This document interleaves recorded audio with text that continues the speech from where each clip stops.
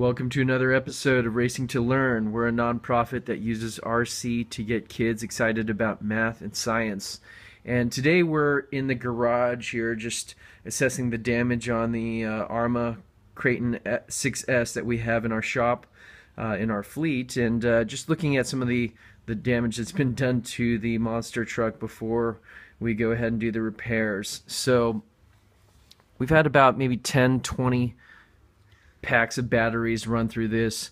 Brought it to the BMX park twice, to the park a couple of times as well, just doing some bashing, some jumping, and the first time out we actually broke a shock shaft, and also bent a shock shaft and broke the shock mount over here, and went ahead and replaced those with just stock parts. There was a suggestion to use a low C8 part number, and I tried that, but the actual shock end here, I was running into interference problems because of the metal ball here that goes into the ball joint.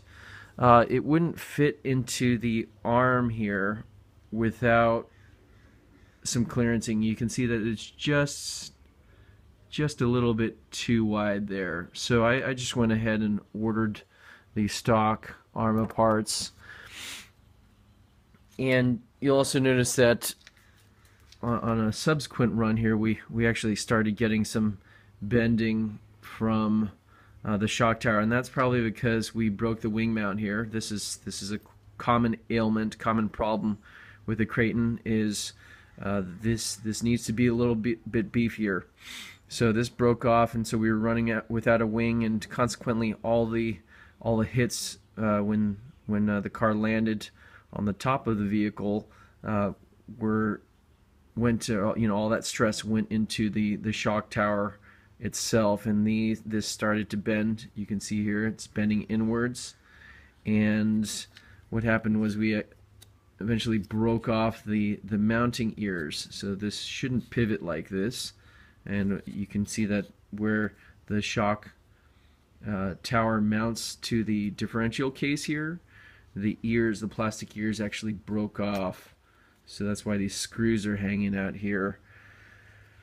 So we're going to go ahead and replace the diff case, the rear diff case here, also the shock tower. There have been suggestions to double up the shock tower for increased strength.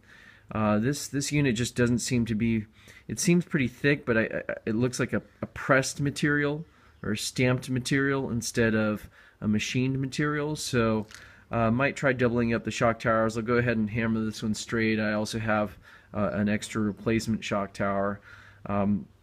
Definitely give Arrma support in the US. They're a subsidiary of HobbyWing. Excellent part support. Just excellent people to deal with. I got replacement parts shipped out right away. They were very quick about that. I also ran into another common problem here. Let me flip the vehicle around here. Another common known issue was the first generation of hub carriers here. You can see a crack forming right here, and I did get the second generation, or second version replacements from Arrma. Those will be going in as well. This is a known weak area, but other than that, this is an 8th scale monster truck, or truggy, some might call it. Mixed between a monster truck and a buggy. It is 8th scale buggy based, and I'm just curious to see what parts actually interchange here. The Arrma folks are the same company as Team Durango, so they have a new buggy that's basically shares the same platform as this, and so I'm wondering if some of the parts will change over, like the shock towers. It looks like the ones with the Team Durango kit are a better quality there. Looks like they're machined out of aluminum versus stamped or pressed, so they should be more durable. But we'll go ahead and do those fixes. So I actually experienced the common problem with the speed controller, where it just went up in a puff of smoke and stopped working. Again, I just sent that into Arrma, and they sent me a replacement. So we'll go ahead and get all the electronics back into the Kraton here and get back going. So hopefully a couple parts are still on back order. I just ordered a new body as well as a new wing mount. So hopefully those will be coming in soon. So that's pretty much it here. The only modification I did was putting 200,000 weight diff oil into the center diff with the stock oil. It just wasn't getting a lot of power to the back there, especially running off of 6Ls or 6S.